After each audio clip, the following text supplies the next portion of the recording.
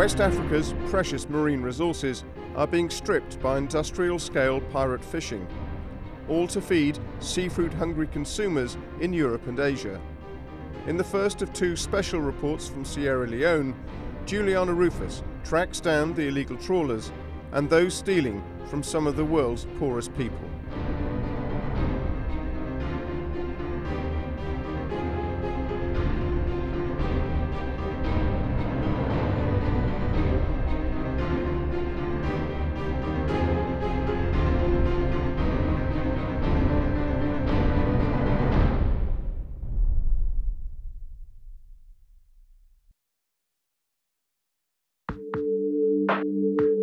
Sierra Leone is home to some of the most beautiful and untouched coastlines in the world.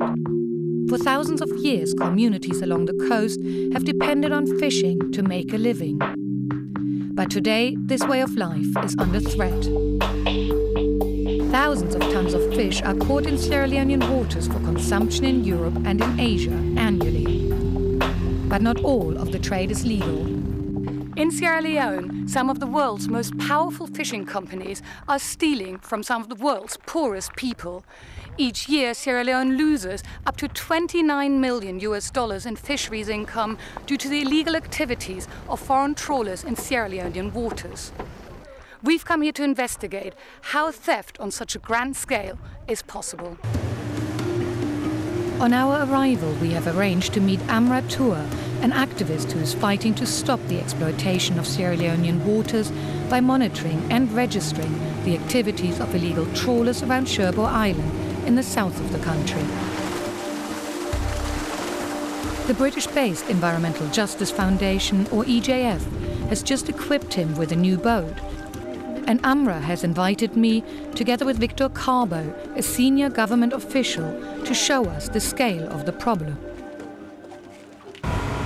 We head into the Inshore Exclusion Zone, or IEZ, a protected coastal area and breeding ground reserved for local fishermen, but frequently exploited by foreign trawlers. The IEZ, it's been designated as a spawning area for fish. So these are areas where industrial vessels and semi-industrial vessels are not allowed to fish. But illegal fishing in the IEZ isn't the only problem. How many of the ships that are fishing off the coast of Sierra Leone actually have a license? It's hard to estimate because we don't have the means to go out there and check on there. The Sierra Leonean Ministry of Fisheries currently has no functioning boats of their own, and Victor hopes to collaborate with the EJF boat on future patrols. Local fishermen are constantly updating Amra on the activities of industrial trawlers. I will call you later, please. Are you getting a lot of calls with information? Yeah, about 4 o'clock last night, I got a call from Kaba. He is the one who is giving me good information about trawlers. That the trawler normally comes closer at night, fishing, do illegal fishing. Then in the morning, by 5, they pull out. The latest complaint has come in from the village of Bohoi. Amra takes us there so we can see the impact of industrial fishing on local communities. What happened? They have destroyed our materials, our fishing gears, hooks, nets. Even I'm one of the victims. This one, the township of here. What time do they arrive in the evening? Around 5 o'clock. From yesterday evening till this morning. So do you think we can see them fishing now? No, they finished. They are still there, but have gone far. The men say their fishing equipment was damaged during the previous night. It gets dragged by the trawlers? Yeah. This is the bit that's left, and everything else is lost. My own was 1,200 hooks. Everything, they carry away everything. Do you have the money to buy a new one? No. This is a poor community, and the fishermen buy their nets and lines in installments. So what are you going to do now? Well, the only problem is later I will be harassed by the owner. I have to pay him, although it has been destroyed, but still I have to pay him. But the grievances of the fishermen go further still. They say the foreign boats have also caused a massive drop in catch. For the fishermen who live on sandy soils, which make agriculture difficult, this is a desperate situation. They depend almost entirely on fish for food and income. We are fishing several times with no catch. because of harassment of the trawler. The usual fishing here, overfishing by the trawlers. So now we have no fishing. Amra is getting an update. Somebody just called me from Mania, trying to give a report on this trawler. That this morning, he saw it heading to this point. The guys are saying. So does that mean the trawler is fishing now? Yeah, they are fishing down there. Illegally? Well, I can't say illegally. You have to check. Yeah, I have to check. It's taken us less than an hour to get a trawler sighting, and if it's fishing within the inshore exclusion zone, it's in breach of the law. The chase is on. Amra was just saying that we've actually got one crucial advantage, that the new boat that the EJF has is so much faster than previous boats, and we can go into areas where previously there's been no surveillance and no boarding, so they don't expect us to come there. Here, this way. What's there? And then we see a ship at the horizon. You think that's the one the fishermen were talking about? I'm sure, yeah. The trawler is painted black, which means it's probably a South Korean trawler, called Blackfaces by the locals. And the crew on the trawler seems to have spotted us too. See it changing course now, huh? You can see that it was fishing with closer to the land. And now because they have spotted this craft, they are now moving out to the wider sea. I'm seeing the line is at the back. What are you seeing? The line should be at the back. They are trying to pull off. Amra thinks he can see them pulling in the net so they can gain more speed and escape us. But that's not all. The identity is covered. The identity is covered. It's covered with a blue net. So we can't read the name? You can't read the name. That's an illegal practice under Sierra Leonean law, and our first indication that this ship has something to hide. Fishing vessel. This is the fishing patrol calling. This is fishing patrol calling. How do you read me? Over. Victor wants to board the vessel for an inspection, and Amra records the GPS position. The vessel is moving out of the IZ. Let's get closer to the boat and then ask for permission to board. We get as near as we can. As a senior Fisheries Ministry official, Victor is well known, and Sierra Leonean crew members should have recognized him by now.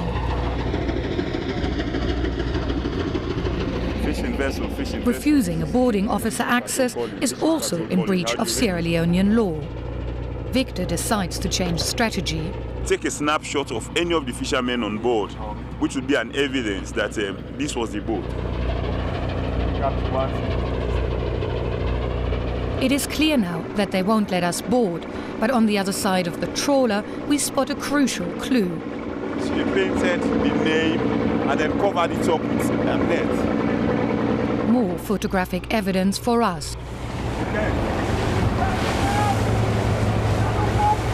They've covered up the markings, but we can still see quite clearly that the name is the Sea Queen. Another boat is at the back there. 2 boats.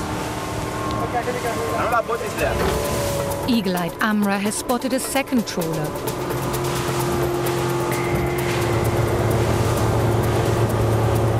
But it ignores us too. So the net is still out? No. Have they pulled it off? Yeah, they pulled it up. And they're trying to run away? Yeah. Are they even slowing down, Victor? No. They're moving fast ahead. With the net pulled up, the trawler is gaining maximum speed. This vessel got information from the boat we are coming from that patrol vessel is around, so let them pick up the net. So that's why you see them running. The trawler is moving fast towards the open sea, and we are forced to abandon the chase.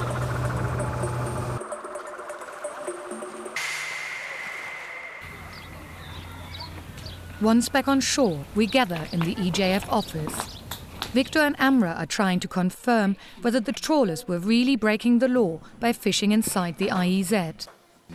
Victor is plotting the coordinates on a naval chart. The position was 724, 40, 41 is the intersection. So, And that's for the first one that we saw? yeah, for the first one we saw. So it was bang in the Yes. middle of the exclusion zone? Yes. How did you get the coordinates? Is that from the GPS? Yeah, when we snap a good shot, look at the GPS coordinator, coordinating directly with the boat. But things are less clear for the second trawler. Actually, according to this position, right, it was outside of the IEZ. But looking at the direction it was coming from the IEZ, right, meaning it had an activity within the IEZ. How can you tell which ship it is without the markings? Well, it's a little bit difficult, right, but thank God we were able to take some snapshots of the crew on board, some of the crew on board, so we can use these pictures again to identify the crew and then try to match it up with the pictures we have. The following morning, we head back out to sea.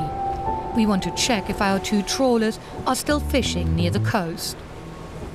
On our way south, we meet 3 fishermen. They explain that the trawlers destroyed their nets.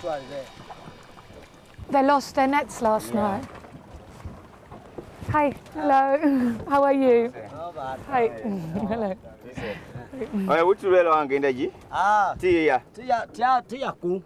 This way. Okay, section. Okay. To our surprise, the fishermen tell us that the Navy at the nearby base is doing nothing to stop the trawlers. Can you sometimes see the Navy and the trawlers out at the same time? Every day they can't hold them.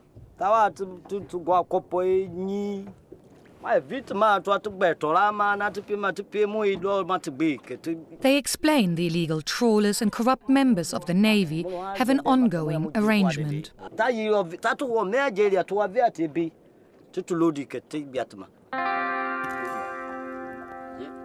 We leave the fishermen and the trawlers, which seem to be heading south towards Liberian waters, too far for us to pursue.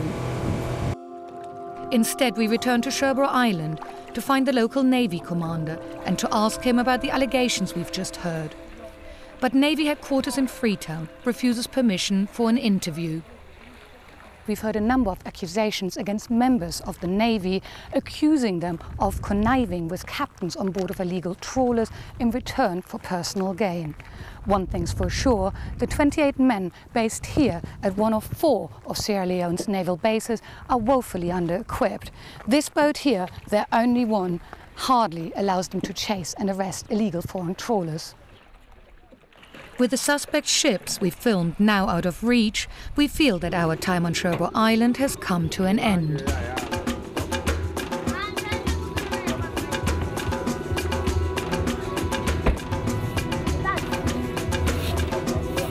The following day we arrive in Freetown. We hope that here in the capital we will find information about the 2 trawlers' identities. We have arranged to meet Victor at the Joint Maritime Committee Operations Center. And what's the JMC? Joint Maritime Committee. The JMC is a task force made up from the Fisheries Ministry, the Navy and the police to protect Sierra Leone's waters and to combat illegal fishing. Good morning. Under Sierra Leonean law, each fishing trawler is required to have a vessel monitoring system, or VMS. Victor's colleague George Corker explains how it can help track the ships we've seen. With the VMS, we can get the history for all these vessels. If I want to know about a particular vessel on a particular date, I can track it, and it can tell me the position, the time, and the date. George finds 3 vessels that were in the location around the time we spotted the illegal trawlers. He tries to get their precise position. Let's take our time to locate 5-star here. 5-star, of course, was not on the 21st. That was the reason why my colleague here, who was on that day, called the people who own the vessel. Although it is against the law, many trawlers turn their monitoring systems off, particularly if they are fishing illegally inside the exclusion zone. Aspari also, the 21st and 22nd, 23rd, Aspari was also off that particular day. Is it possible that there could have been any other vessels in that area that you didn't know about? We have some vessels, of course, that we are yet to install transponders on them. They just came in for license and they are on the high sea, they are fishing. Altogether, George has found 3 suspect South Korean trawlers who appear to have disabled their vessel monitoring systems. We leave the operations center equipped with their names: the 5-star, the Apsari and the Kum Myong. Okay, let's go and see the minister. But when we contact the Director of Fisheries to hand over our evidence for an official investigation, we're told he can't meet with us because the Fisheries Minister is abroad. Victor gets called into the ministry to write a report. And we decide to launch an investigation of our own. Our filming down south has stirred up a real hornet's nest. Many of the shipping companies, and in particular the agents, are politically very well connected, and the investigators don't want to make the first move until the fishing minister has come back from a trip abroad. In the meantime, we've had word that one of the 3 suspect vessels is coming into town, so we've hired a speedboat from the local yacht club in order to be able to have a look at it.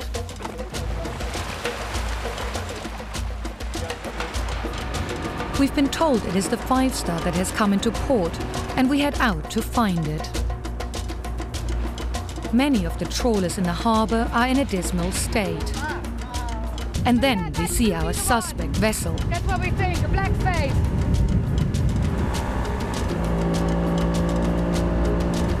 And we want to see its name. This is the 5-star. We've just seen its name, and we think that is the one that we filmed. Once more, we gather photographic evidence. But our filming has caught the attention of the authorities. Oh, the Navy's coming to us now, we think. Yeah. Hello, sir. Yeah, I'm seeing these boats going around doing some photograph, but I'm not aware of such a mission. Because as the boarding officer for this area, whatever that is going on in this sea, I must be informed. What I want to know, do you have anything that permits you? Sure. We have a permission to film in Sierra Leone. Do you have it? Yeah, sure. You can see, this is my visa and it says filming. Sub-Lieutenant Bangura says he's already heard about us because his commanders have given a Navy briefing about our filming of the trawlers in the south. Okay, thank you very much. Yeah, yeah.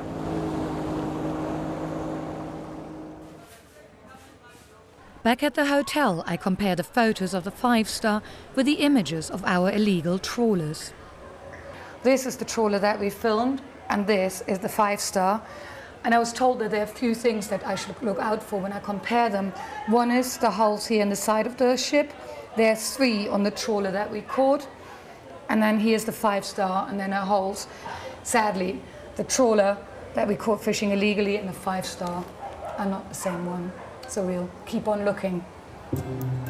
Illegal fishing in Sierra Leone has become a global concern, and fisheries experts around the world are beginning to help with our investigation. They can't find any references to the Sea Queen, but they are sending us photos to help identify the illegal trawlers. But as I compare the photos to our images, it becomes clear that it was neither the Kum Myong nor the Apsari which we filmed fishing illegally. With our 3 main suspects dismissed, it feels like we're back to square one. Having had no success contacting the Director of Fisheries, we try our luck with the Navy, and they agree to meet. So thank you for having us. Yes, thank you too for coming. Commander Kanu and Commander Conti are willing to take us into Freetown Port. Stand line on deck, sir. Since the Fisheries Ministry currently has no boats of its own, it relies on the Navy for monitoring and inspection. Yeah, Bungoman number. To demonstrate the inspection of a trawler, the 2 commanders have arranged the boarding of a Chinese vessel. They say this is what happens when they are on patrol or when the Fisheries Ministry requires their assistance. Okay, we can allow you to go now. Okay, assist her. Hey, can I have a minute, please? On board, we meet Bongo Man, the shipping agency's logistics manager. He lets us see the cool room where the catch is stored. Ooh, and slippery. Slippery, that is right. I see you want to clear the first. Yep, so this is refrigerated. Yeah.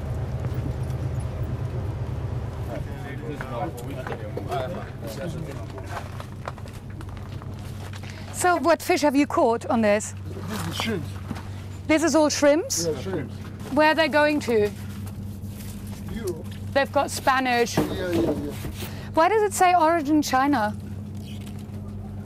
Origin China, because the vessel is from China.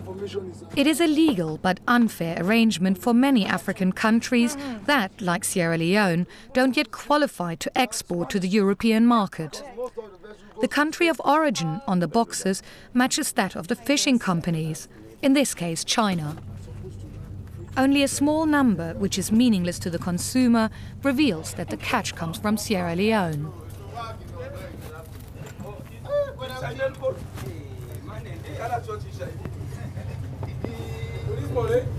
Bongo, thank you very much for cooperating with us. We've now found anything unusual. We do hope that we'll have a better cooperation each time we call upon you to board your vessel. Thank you. The commanders tell us this is the usual scenario. Virtually all foreign trawlers comply with the law. Back on land, I asked the commander's opinion on the corruption allegations we'd heard on Sherbro Island. Do you think it's at all possible that there can be corruption in the Navy where illegal fishing is involved? We have a very great record in the eyes of Sierra Leoneans and the sub-region of our achievement. Notwithstanding, not everybody knows exactly what our challenges are or how much we can do. So somebody, because of ignorance, would assume that a Navy man is involved in a corrupt activity because he does not know the nature of our job. If they see a Navy boat goes to that vessel and comes back without bringing that vessel under detention, they will say, they have given them money. If people are proud to come forward and provide evidence they can adduce in court to prove that a serviceman is engaged in this, then we are ready to let go that man and try him. But our inquiries are taking us towards a different conclusion. Word has been getting around that we're asking difficult questions about what really happens out at sea, and a mid-level Navy insider wants to tell us his story about Navy corruption. He says fishing companies are paying so-called compensations or bribes for tip-offs on how to avoid Navy patrols. How much compensation can you get from the fishing companies? Well, all that is with the commanders. Even if you catch illegal boats, you the GM1, you want to say anything, they will prefer charge against you for being insubordination. Yes, they will say you are you are not disciplined. So, just because you're trying to do your job? Yes. I've been a victim. When I advised the officer, I said, officer, this boat is using the wrong nets. He preferred charge against me. He said, who are you to talk? I said, sorry, sir, I'm just saying what I've seen. He said, but at that time, he has link with the captain of the very boat. I was given 5 days extra duties. So the people in the Navy who profit from their business with the poachers are at the highest level? Yes, of course, yes, of course. Do the commanders ever share the money with some of the lower ranking members of the Navy just to keep them quiet? Yes, of course, they do that. How much do they give to each person? Well, the highest they can give you, 100,000. 100,000 lose. And whatever they give you, you should not say anything. You say anything, that's the end of you. We are beginning to get a sense how illegal fishing on such a grand scale can take place in Sierra Leone, but we're still none the closer to identifying the South Korean ships. Next week, in part 2 of this special People and Power investigation, we'll be back on the track of the mystery trawlers, and we'll make further revelations about how the theft of one of Sierra Leone's most precious resources is being carried out. That's People and Power from Wednesday, February the 1st, here on Al Jazeera.